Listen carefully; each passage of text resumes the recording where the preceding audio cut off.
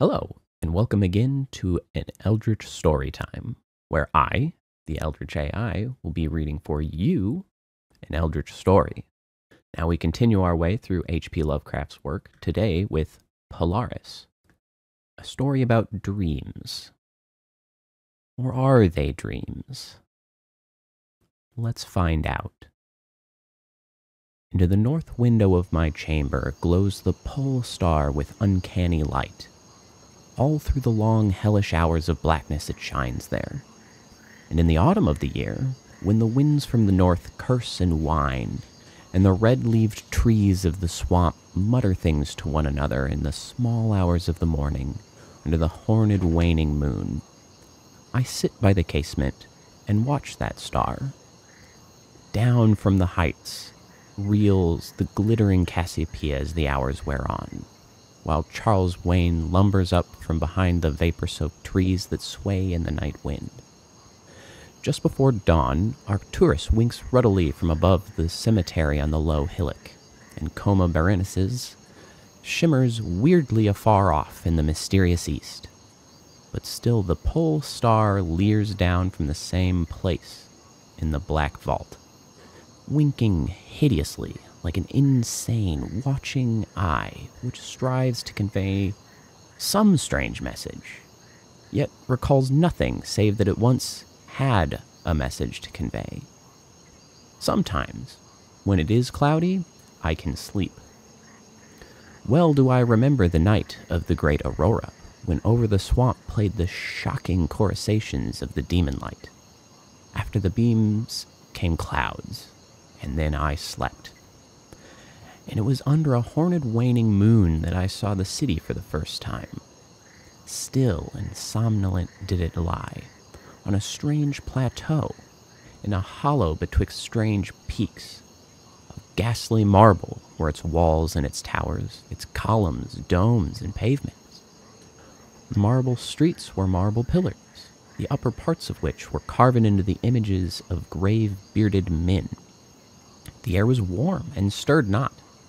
And overhead, scarce 10 degrees from the zenith, glowed that watching pole star. Long did I gaze on the city, but the day came not. When the red Aldebaran, which blinked low in the sky but never set, had crawled a quarter of the way around the horizon, I saw light and motion in the houses and the streets. Forms, strangely robed, but at once noble and familiar, walked abroad, and under the horned waning moon, men talked wisdom in a tongue which I understood, though it was unlike any language I had ever known. And when the red Aldebaran had crawled more than halfway around the horizon, there were again darkness and silence.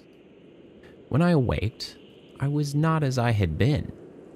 Upon my memory was graven the vision of the city, and within my soul had risen another and vaguer recollection of whose nature I was not then certain. Thereafter, on the cloudy nights when I could sleep, I saw the city often, sometimes under the horned waning moon, sometimes under the hot yellow rays of a sun which did not set, but which wheeled low around the horizon, and on the clear nights the pole star leered as never before. Gradually I came to wonder what might be my place in that city on the strange plateau betwixt strange peaks. At first, content to view the scenes as an all-observant, uncorporeal presence, I now desired to define my relation to it, and to speak my mind amongst the grave men who conversed each day in the public squares. I said to myself, this is no dream. For by what means can I prove the greater reality of that other life in the house of stone and brick, south of the sinister swamp and the cemetery on the low hillock, where the pole star peers into my north window each night? One night, as I listened to the discourse in the large square containing many statues, I felt a change, and perceived that I had at last a bodily form. Now was I a stranger in the streets of Olathoa, which lies on the plateaus of Sarkis betwixt the peaks Nutton and Cataphonic. It was my friend Alice who spoke, and his speech was one that pleased my soul, for it was the speech of a true man and patriot. That night had the news come of Dicus' fall and of the advance of the Inatus, squat, hellish, yellow fiends who 5 years ago had appeared out of the unknown west to ravage the confines of our kingdom, and finally to besiege our towns. Having taken the fortified places at the foot of the mountains, their way now lay open to the plateau, unless every citizen could resist with the strength of 10 men. For the squat creatures were mighty in the arts of war, and knew not the scruples of honor which held back our tall, gray-eyed men of Lomar from ruthless conquest. Alos, my friend, was commander of all the forces on the plateau, and in him lay the last hope of our country. On this occasion he spoke of the perils to be faced, and exhorted the men of Alathoa, bravest of the Lamarians, to sustain the traditions of their ancestors, who, when forced to move southward from Zabna before the advance of the great ice sheet, even as our descendants must someday flee from the land of Lomar, valiantly and victoriously swept aside the hairy, long-armed cannibal Nokfkes that stood in their way. To me, Alos denied a warrior's part, for I was feeble, and given to strange faintings when subjected to stress and hardships. But my eyes were the keenest in the city. Despite the long hours I gave each day to study of the narcotic manuscripts and the wisdom of the Zubnarian fathers, so my friend, desiring not to doom me to inaction, rewarded me with that duty which was second to nothing in importance. To the watchtower of Thapnin he sent me, there to serve as the eyes of our army. Should the Inatus attempt to gain the citadel by the narrow pass behind the Peak Nutton, and thereby surprise the garrison, I was to give the signal of fire, which would warn the waiting soldiers and save the town from immediate disaster. Alone I mounted the tower, for every man of stout body was needed in the passes below. My brain was sore dazed with excitement and fatigue, for I had not slept in many days. Yet was my purpose firm, for I loved my native land of Lomar and the marbled city of Alathoa that lies betwixt the peaks of Naughton and Cataphonic. But as I stood in the tower's topmost chamber, I beheld the horned, waning moon, red, sinister, quivering through the vapors that hovered over the distant valley of Banaf. Through an opening in the roof glittered the pale pole star, fluttering as if alive and leering like a fiend and tempter.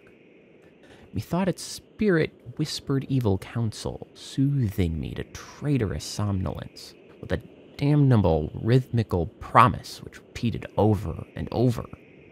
Slumber, watcher, till the spheres, 26,000 years, have revolved, and I return to the spot where now I burn.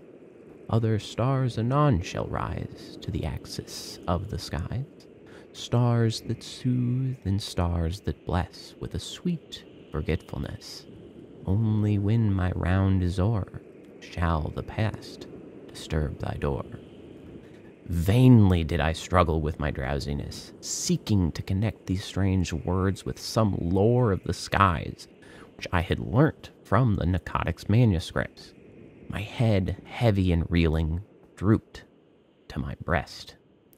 When next I looked up, it was in a dream, with the pole star grinning at me through a window from over the horrible swaying trees of a dream swamp.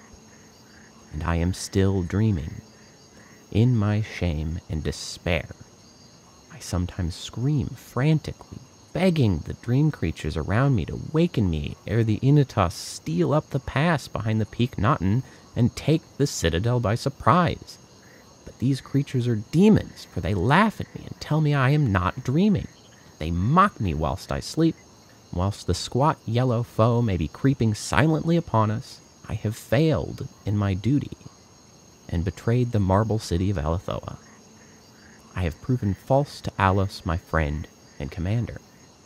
But still these shadows of my dream deride me. They say there is no land of Lomar, save in my nocturnal imaginings. Then in those realms where the pole star shines high, and red Aldebaran crawls low around the horizons, there has been naught save ice and snow for thousands of years.